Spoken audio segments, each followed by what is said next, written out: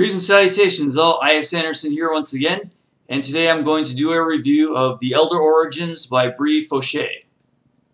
The Elder Origins is a series of short novellas that are historical fiction dealing with the origins of vampires. The story is told from the perspective of Madison, a refugee from a war over in Europe who comes to America with her brother Jameson and a group of other settlers to make a home in the Americas long before Christopher Columbus even discovers it.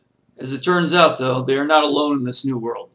A group of Indians has noticed them and is observing them from afar.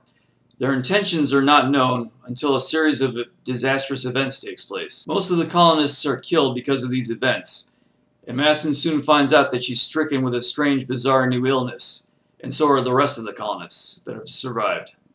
When Madison recovers from her illness, she finds that she's fundamentally changed, and then it becomes a struggle of survival between her, the remaining colonists, and this Indian tribe that has decided to make war upon them.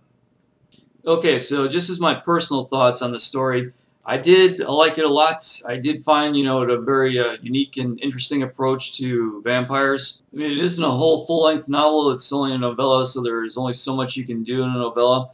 But I thought for as long as it was, there was quite a lot packed into that short amount of space. And it was all pretty interesting, and it was an easy story to follow along. A lot of people apparently find it confusing. I didn't find this particular part confusing, but then again, I've only read, the first novella. I haven't read the other two parts of the story, which might get confusing there. But overall, I'd say it's definitely worth the 99 cents that it costs. So yeah, if you're looking for something cheap you can read fairly quickly, definitely give this one a try.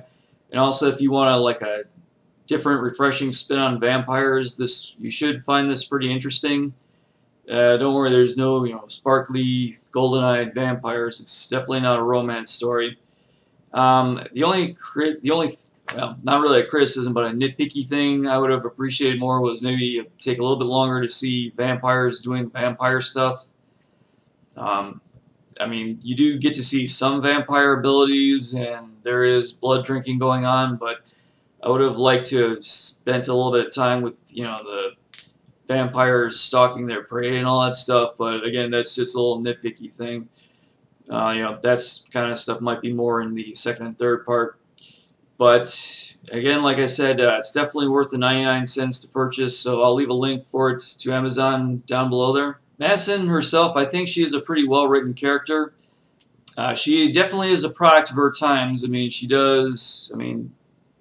comes from a time back when women had their roles, men had their roles, and but they had to back then because they were out in the wilderness surviving, and especially when they're in an environment where there's no real central government and there's no real laws, and so everybody does what they have to in order to survive.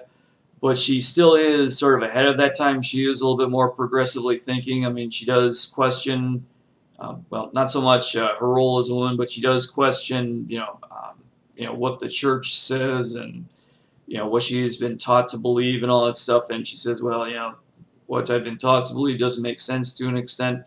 So, I mean, she is pretty interesting, but she is realistically portrayed. I mean, she's definitely not a Buffy. Another interesting aspect is that you don't really see, or should I say, you don't really meet the antagonists of the story. I mean, they operate behind the scenes and you can feel their presence, but you don't really know their names. You don't really know, well, you do know their motivations, but you don't really know exactly how they operate until, one of the main characters explains it to you. But in the interest of not spoiling it for you, I'll leave the review there. So as always, I'll leave my pertinent contact information down below in the abyss. And if you have any other comments on any videos you'd like me to do in the future, please let me know. Or if you've read the story, you have any comments on that, let me know. Just nothing too spoilery. So please comment, rate, subscribe. You know the drill. And until we see each other next time, this is I.S. Anderson telling everybody, make your lives grand and have a good day. Thank you very much.